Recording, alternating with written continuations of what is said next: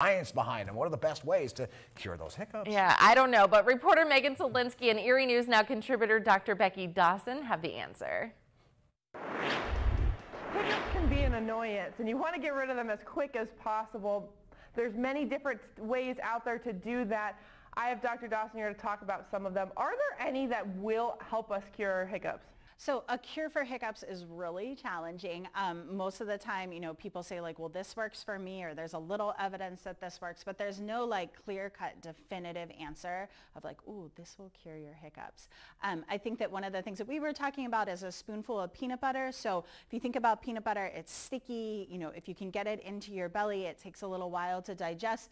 And that slow digestion process, some people hypothesize that that will slow down the spasm in your diaphragm and ultimately lead to, hiccups going away.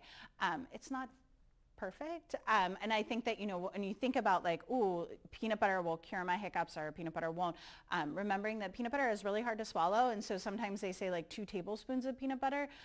Swallowing that is actually a choking risk. So again, thinking about the costs and benefits of everything, if you Google like, does peanut butter cure my hiccups?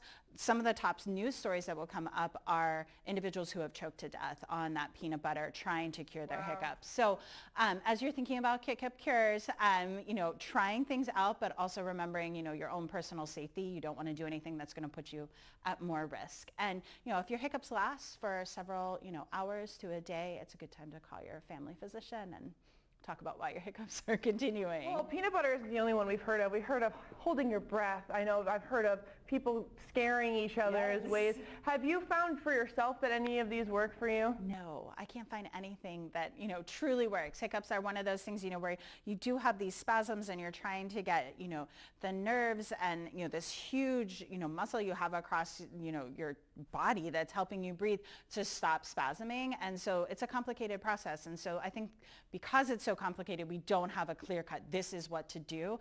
Certain people swear by certain things, but from a scientific standpoint, there's no proof that it will work for everyone. So it sounds like you just have to wait it out. Wait it out, yeah. Try things that are simple, right? Holding your breath for 10 seconds. I know that, some people say to like swallow water and then put your head between your knees. There's lots of things you can do, but make sure that, you aren't choking or holding your breath too long as you're trying to cure those hiccups. Well, again, waiting it out and being safe when you try some of these is the key. From Medical Mythbusters, Dr. Dawson, Megan Solensky, Erie News Now.